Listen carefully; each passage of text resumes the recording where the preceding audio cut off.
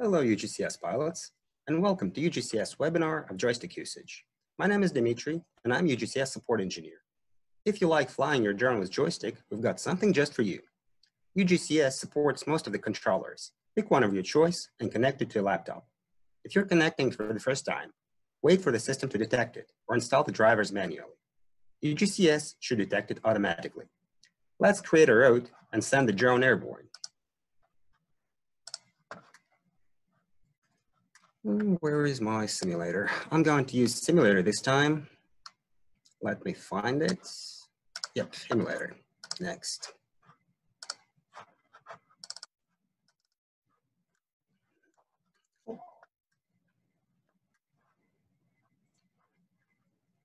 Let me send my drone airborne.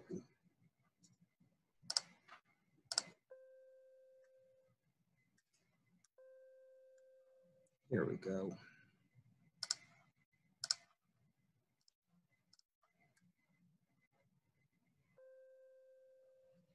The drone's rising.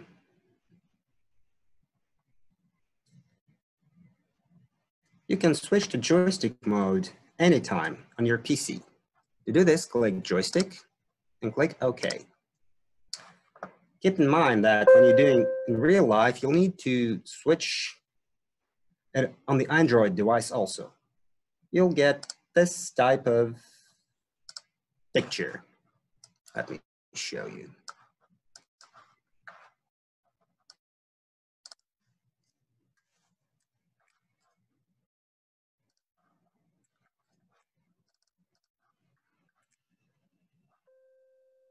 You see the red joystick button there in the bottom of the screen?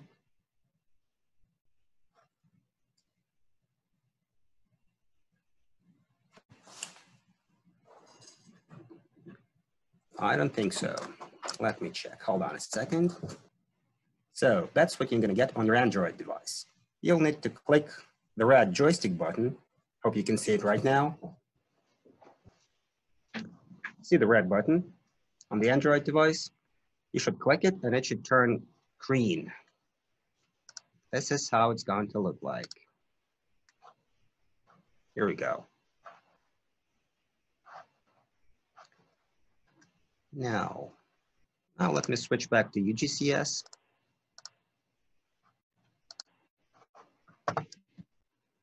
I will control the drone with a joystick.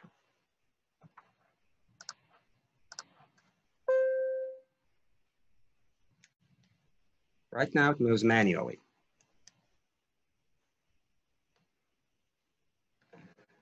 When you switch into joystick mode, the drone will stop the mission and hover where it is. Now click the keyboard icon on the top of the screen, the input mapping to adjust the joystick settings. Uncheck the keyboard box. You won't need the keyboard settings for now.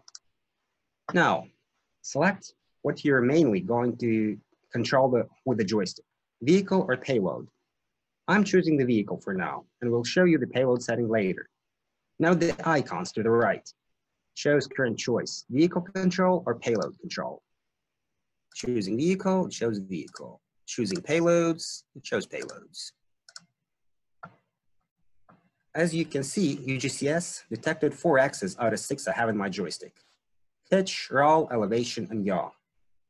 The rest are the possible actions I can assign to 2 of the left axes. Let's take a closer look at pitch parameter.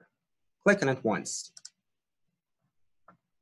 The 2 main parameters are input and output. Input represents how much force you apply to the joystick. Output represents how this force will affect the throttle.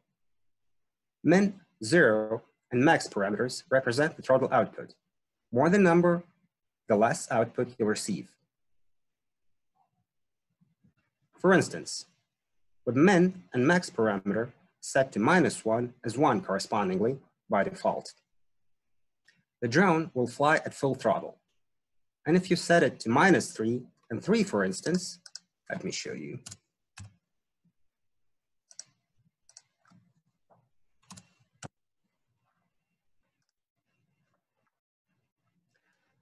It will only give about 30% of the speed.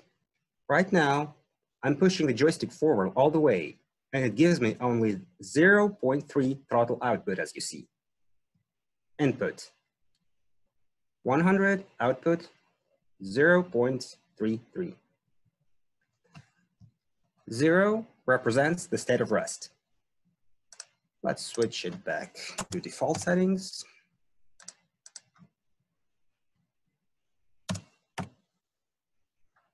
Nonlinear option allows changing the throttle sensitivity. If it is set to 0, the throttling will be linear. In other words, the further you push, the faster the drone flies. Let's set it to 0.5.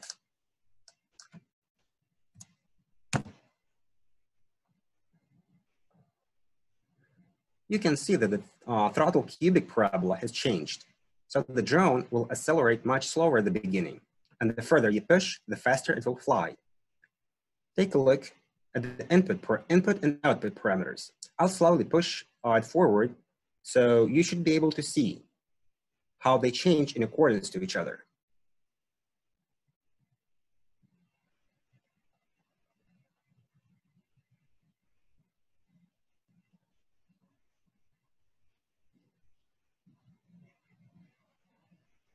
Dead zone. Dead zone ignores part of the axis. If it's set to 0, the axis is used to control the vehicle all the way. And if you set it to 0.5, for instance,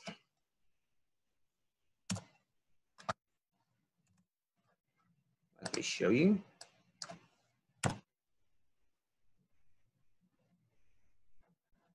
Only the last half of the axis is going to be used. Pushing the joystick halfway will not affect the drone.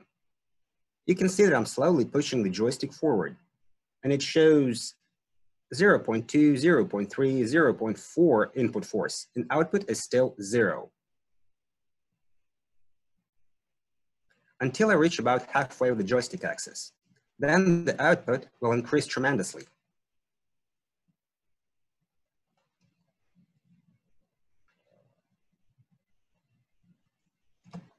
Invert checkbox allows you to invert the control. You can also add action buttons to reach the minimum and maximum throttle with just one click. Click the little plus icon under the min or max sign and click the desired button on the joystick. Then click apply. Now by pressing the button number 3, as it detected, the drone will move at full throttle instantaneously. Pressing the button.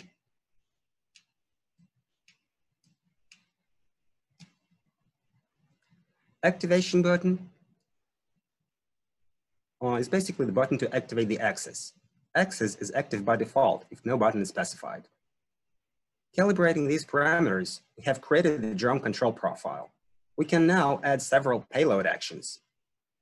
As you remember, I have 6-axis joystick, so I don't have much of a choice what to control besides vehicle. I'm going to use joystick HUD to control yaw and zoom of the installed camera. Let me just delete everything to default. Now I'm gonna save. Nope, not saving anything. Select the payload 1 yaw first. My camera is set to payload 1. Yours might be different. So selecting payload 1 yaw.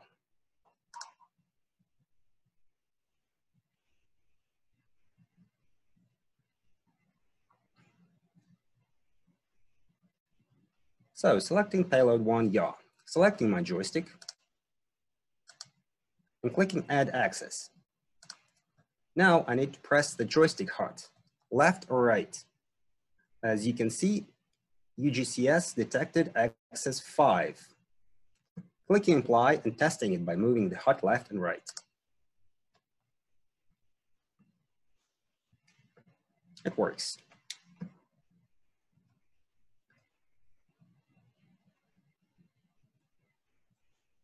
As you can see, the payload yaw parameter now reacts to the HUD movement, saving the settings.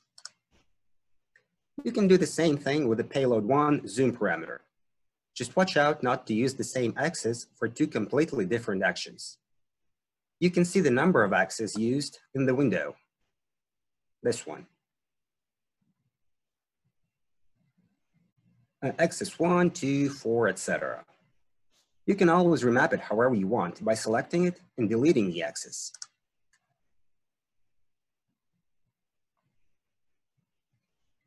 Click on the desired action once, click the trash icon, yes, and save. Remap it the way I described earlier.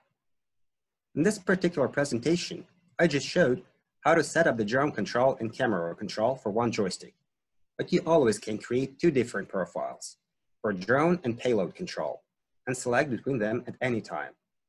Hope this presentation will help you setting up your personal favorite controller, allowing you even safer and more pleasant flights. Now let me see if there's some unanswered questions, and I wish you all a great day. Thank you. I see a question whether we recommend Logitech joystick. No, it's not necessary to be a Logitech. Pretty much anything you like will work.